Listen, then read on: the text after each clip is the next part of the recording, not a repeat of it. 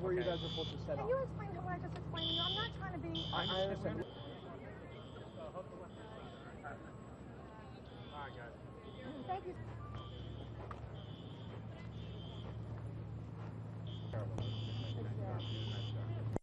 Looks like they're not giving us a... We are still trying to bring more fire equipment in here.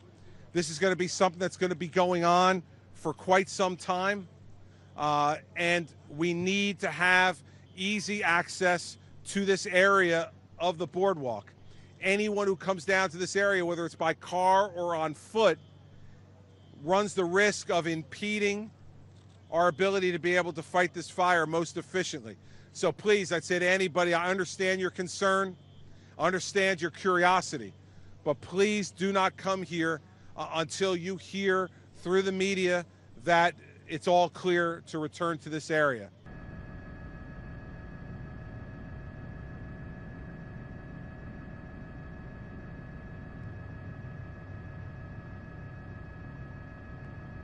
When I got my first full briefing before I left Trenton to come here, I said to my staff, I feel like I want to throw up.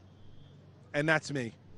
After all the effort and time and resources that we've put in to help the folks in Seaside Park and Seaside Heights rebuild, to see this going on, as I said at the top, it's just unthinkable.